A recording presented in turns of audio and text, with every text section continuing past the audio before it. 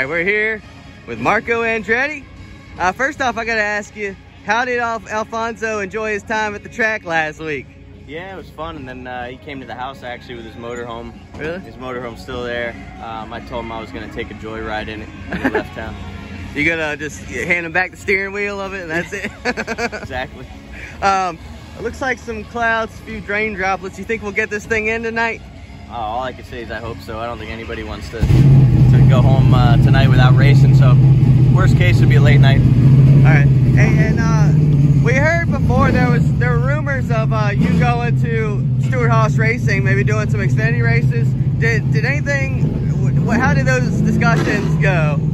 I mean, not just that team in particular, but I would entertain a road course race or maybe even a short oval in one of those things. I think it'd be really fun, no matter what team. I think just to get experience, but you know, I think full time in that is probably not going to happen, just because I don't think that's what I don't want to run that often. You know, in you know, where I'm at in my life right now. But I'd love to do a couple. It'd be fun. Yeah, a lot of weeks for sure. All right, thanks so much, Marco.